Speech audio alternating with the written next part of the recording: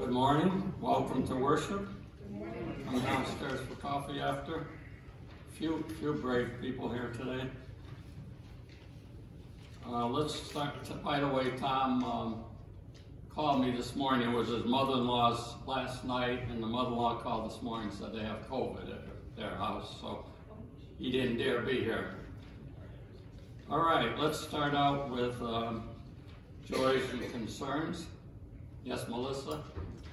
My mom had surgery on Wednesday. She's doing really well. She's still in the hospital. She's on oxygen and she has one more tube. I'm gonna see her right after church. She's doing really good. We're hoping to have her out by Monday. So please continue your prayers and prayers for her healing and me and having to deal with everything that comes with it, and my dad. We all need prayers. Thank you so much. Okay, so you'll hold that for Holly. Yep. Who should be home tomorrow, you hope. Yep. But surgery went well, huh? Oh, it went great. Yep, she had triple bypass, in case you didn't know. Yeah. Okay, any other? Darlene? Prayers for my great niece, Ella. She's 9 days old. She hasn't been out of the hospital yet. They think she might have had a stroke, and she cannot breathe on her own. But she's a little fighter. She's pink, and she's gorgeous, and hopefully she'll be okay. So if you didn't all hear that, it's your great niece? Great niece, Ella. Ella? And you said she's not out of the hospital after 9 days? Yep, they're taking her to Boston. The others? I'm sorry, John, we're going to pray for you because John had some health concerns last week and we just found out about them, so we're going to keep you in your prayers and you're feeling great. You feeling better or? Well, I was in the hospital for 4 or 5 days. Oh, 4 or 5, wow. So John's been in the hospital a few days, wow. He liked the food. What's that?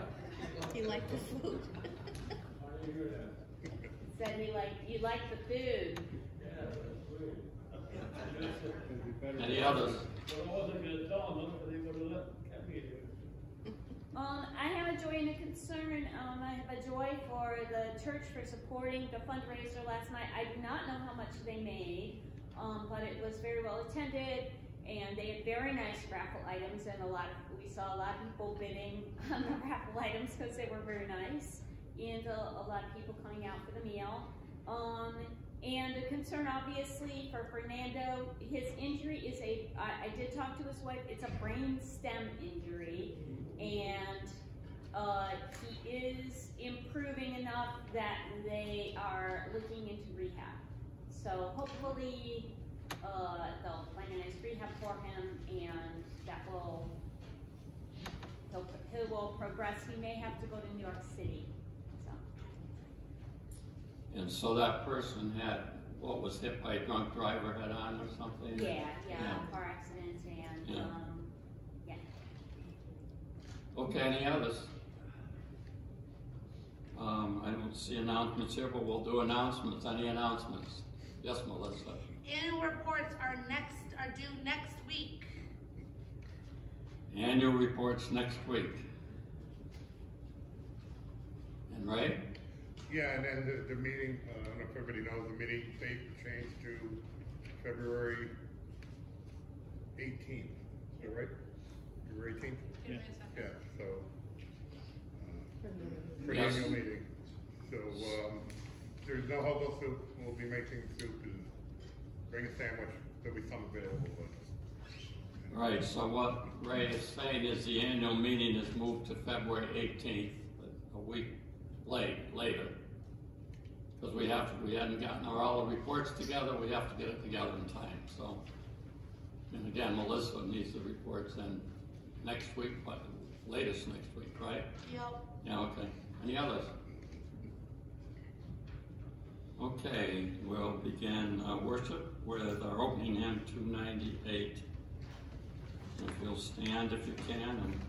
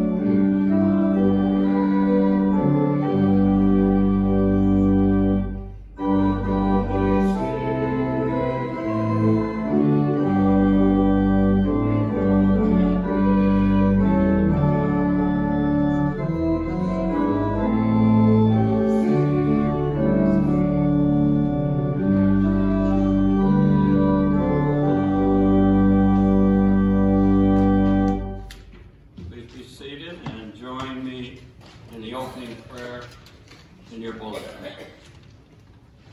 Gracious Christ, you came to the fishermen where the prophet John was taken away. Come to us now as we fear losses of our own. Grant us courage to cast aside the nets that bind us, to follow you into true freedom and newness of life.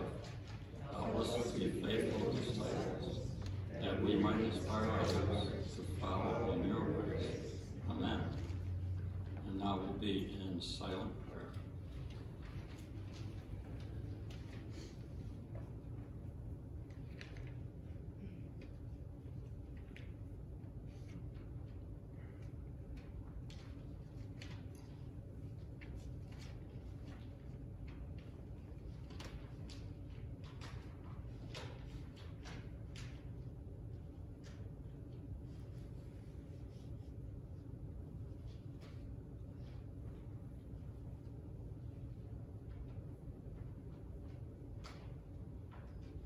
God of inspiration, whose ways are not our ways and whose thoughts are not our thoughts. We gather today in the frigid cold, seeking some warmth. Warmth from the warm place, warmth from warm memories, warmth from your love, warmth from fellowship and companionship. God, you gather us together. You gather disciples. Your kingdom is ever new and renewing. Though it is old, there is always something happening. Always something exciting, a challenge to be met, an obstacle to be faced. We lift up this morning those who were named in our time of opening prayers, baby Ella, Holly, Fernando Gale, John, and others who need your love and care. Be with them and their families and their loved ones, all the caregivers and the medical employees and the doctors and nurses who will be working to bring them health and wholeness. Restore what can be restored. We offer these prayers in the name of Jesus, who taught us to pray together, saying, Our Father, who art in heaven, hallowed be thy name. Thy kingdom come, thy will be done, on earth as it is in heaven. Give us this day our daily bread, and forgive us our debts, as we forgive our debtors. And lead us not into temptation, but deliver us from evil. For thine is the kingdom, and the power, and the glory forever. Amen.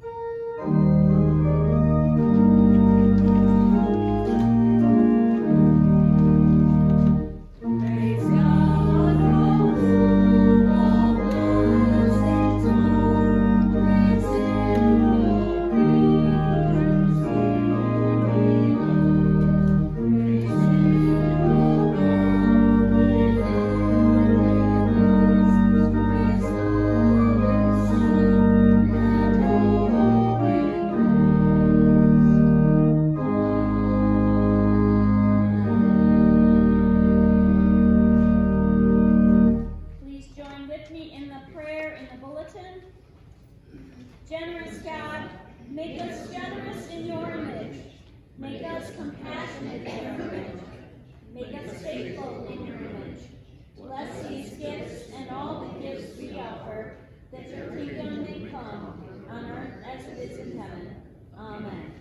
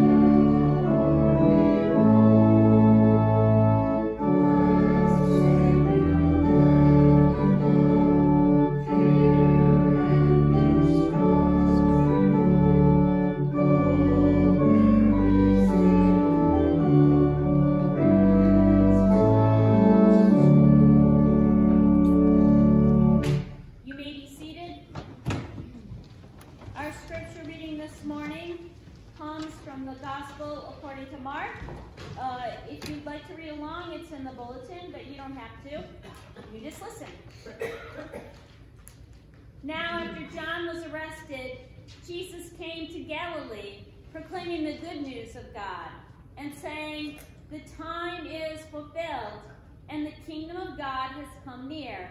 Repent and believe in the good news."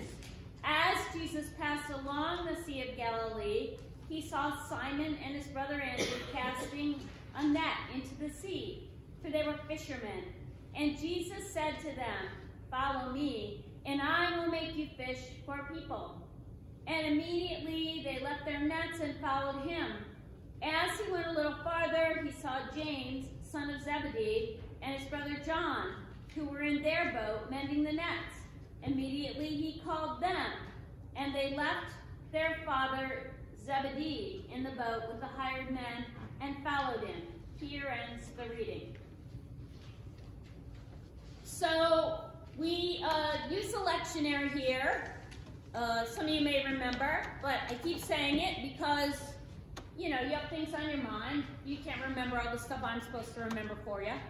So we use a lectionary, and it's a cycle of readings. And every year they highlight mostly one of the four Gospels. And this year, apparently, we're going to be reading a lot from the Gospel according to Mark. Now, there are four Gospels included in the Bible. There were other Gospels written, but they didn't make the cut. And the Gospels were not the first things to be written from the New Testament. Those would be the letters, because those were correspondence. They happened immediately. But at some point, people sat down to write the whole story of the ministry of Jesus. Mark is believed to be the first gospel that was written, that is included in the Bible, and it is shorter than the others. It doesn't include as many details as the others. You know how they say journalism is the first draft of history? It's kind of like the first draft version, where he includes what he feels is important. A lot of people have a favorite gospel. Mark is not my favorite gospel, but of course I like all of them for different reasons. And what I like about Mark is the level of excitement. It's almost like he's out of breath. And then this happened, and then this happened, and then this happened. He uses the word immediately a lot. You didn't hear it in this passage, and sometimes they translate it a little differently in the more modern translations, but it's all of this is very exciting for Mark. And what's great about that is that it brings up a really important point for us, and that is that the stories that we hear from Christmas till Palm Sunday are all stories about exciting and new developments in the ministry of Jesus. First, Jesus is born. Then we miss that Sunday, but we hear about Jesus' baptism by John. And then the next week we hear about this story that is said to happen right after Jesus is baptized, which is the story of Jesus beginning to collect some followers, and those followers finding Jesus so compelling from what they know about him that they just drop their nets from that's what they do for a living. They're fishermen, which was fish are staple food, especially for poor people, but also rich people eat a lot of fish. So, but these guys, Jesus calls them and they drop their nets. They even mention 2 of them leave their dad behind. I'm sure that went over real well. They're like, Dad, I don't want to work for you anymore, bye-bye. And they follow Jesus immediately. And that is very new, and very exciting, that Jesus is gathering these followers, and all these things keeps happening, and it's very, very exciting. And when you think about it, the New Testament is a story about exciting events and changes that are constantly happening. Constantly. We're going to hear the stories of Jesus' ministry and its growth, and the things that Jesus does increasing. There are more healings. You're going to hear about Jesus feeding a whole bunch of people. You're going to hear about more and more spectacular and impressive miracles. And also you hear the rumblings in the background of people who aren't really happy about all this happening for their own reasons. But excitement, excitement, excitement, which kind of reaches a crescendo on Palm Sunday. Then of course you have Holy Week. And it seems that all is lost, but of course, like any good story, there's an even more spectacular event. But that isn't the end either. Easter isn't an ending either. Easter is a whole new beginning. It is the beginning of the story that we're going to hear after Easter of the founding of the Christian church and how rapidly it grows and the challenges and obstacles, but also the awesome miracles and the awesome achievements that happen in a relatively few short decades, where the church goes from being just this group of people who were around Jesus to a really large, widespread, impressive organization. So that is the story. And it's constantly a story in the Bible of excitement and facing new challenges and having new ideas and implementing them. Now, our church, our congregation has been here for a very long time, since the 1700s. I think 1740. 1739. And this was the organization that came here to this place, which used to be called Northbury, and started everything. They started a church and they started a town. The town wasn't incorporated for a while, but there really wasn't any civilization here at the time. At one time, there maybe was some Native Americans, but they were not here at the time that the folks came. And they started this place. They started this church. They started a town. And there was a lot of excitement and a lot of newness at that point. And exciting things and new things have continued to happen, not just in this church, but in other churches. We keep making changes and new things keep happening at this church. In the past several years, we have come up against some challenges. One of those challenges was the pandemic. And so we had to come up with the challenge of we can't really meet in person in the winter when it's cold. And so we learned very quickly and very rapidly about technology. Technology that we have continued to employ. We still are videotaping our services and putting them online. We're still using the screens that we adopted shortly, right around the time the pandemic started, and when we weren't able to hand out anything physical or we were afraid of that. Changes keep happening. Now we're bringing a counseling center in to be part of our organization. They have a separate organization, but they very much want to be part of what's happening here and contribute and receive contributions from us and have a lot of interchange and interplay. And that's what, those of us who went last night, that's what we experienced, I think, a sense of it. They had a fundraiser here for one of their clinicians whose husband was in an accident. And it was just kind of exciting to have a big event here. And we just kind of showed up and paid our money and participated, and they did everything. And there were a lot of people, and there was a really good feeling in the place. So it's something new and exciting. There's always new and exciting things happening. So why don't we always see them? Human beings have a tendency to focus on the negative. Now, that's important because the fact that you're here is because one of your ancestors was focusing on the negative, and they heard a noise in the woods or whatever, and they were like, that might be a bear. That might be a tiger or a lion. And they behaved accordingly. So we have this constant focus on, but what about this? And oh, that. If I don't take care of that, that could be a bigger problem. Those of you who are homeowners, you know that's something.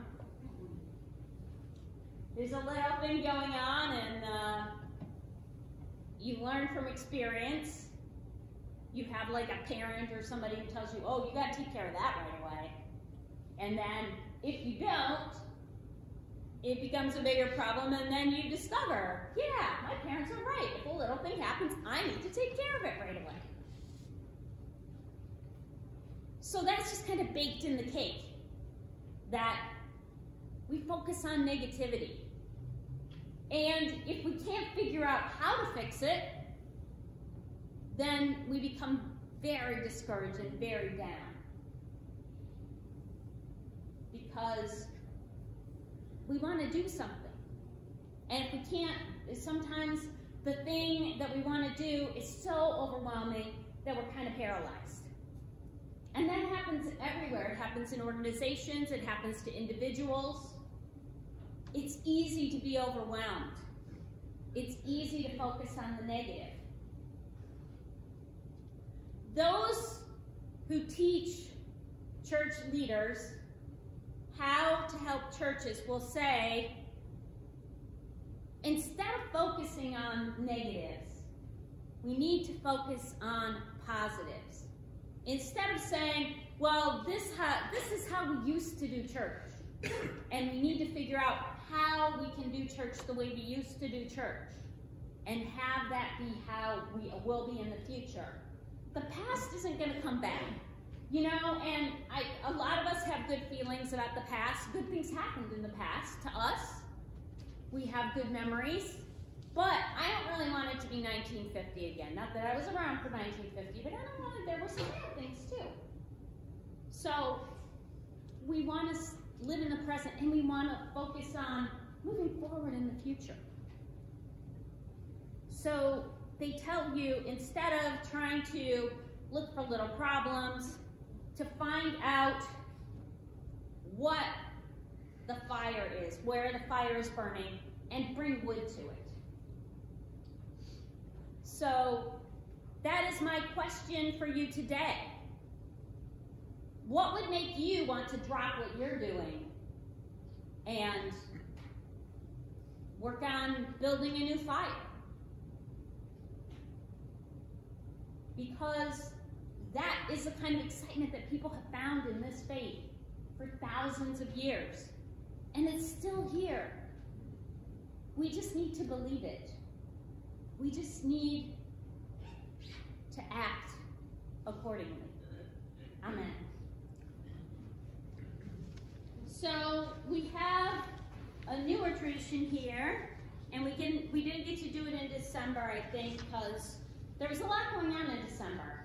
I don't know if you guys know there's a holiday called Christmas, and it takes up a lot of energy.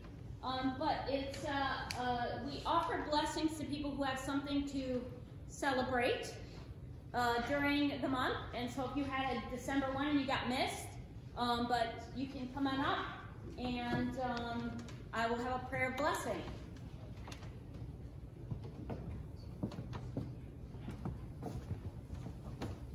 I think Janet should come up, because Janet has something that happened in January that's good, which is that she finally is finished with surgeries and such for her broken arm / shoulder.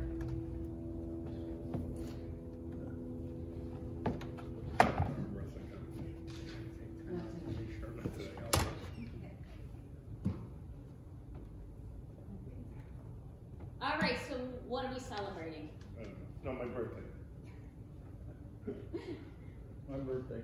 Your birthday? Okay. Birthday? Getting over all the surgeries that I've had to deal with. All right, well, let us pray. God, we thank you for all that you have brought to us. We thank you for the gift of life, and that you have given life to these 4 people. We thank you for the chance at another trip around the sun, and all of the good things and the surprises that it can bring. We ask you to be with each one as they continue in faithful service to you. Lift them up, inspire them, give them the energy they need. We thank you, God, that you have brought Janet safely through her period of injury, and that now she is on the mend. And we ask you to put good things in her life this year, and to fill her with hope and with gratitude that for this new season and this new chapter. We offer these prayers in the name of Jesus. Amen. Okay, well, I have candles. They're scented candles. I hope we don't have any allergies here, so if you want to. Everybody, how old are you?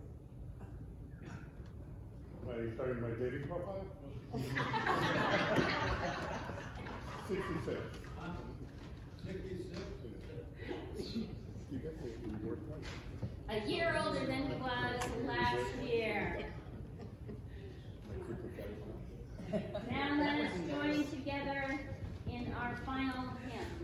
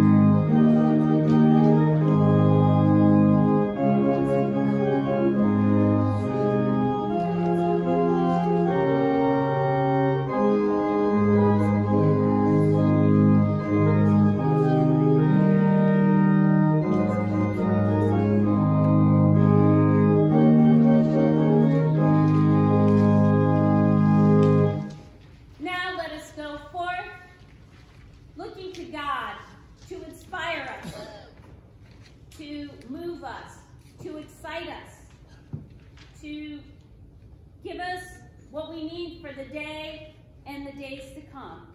Amen.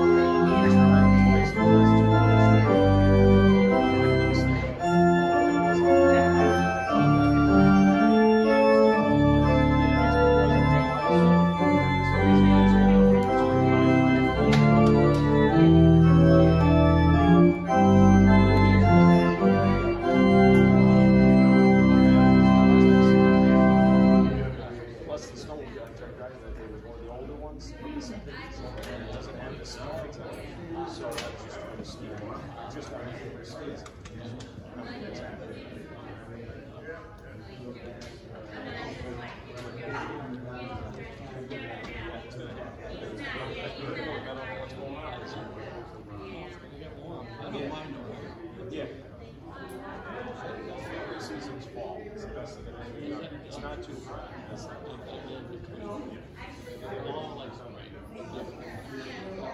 Oh yeah, opening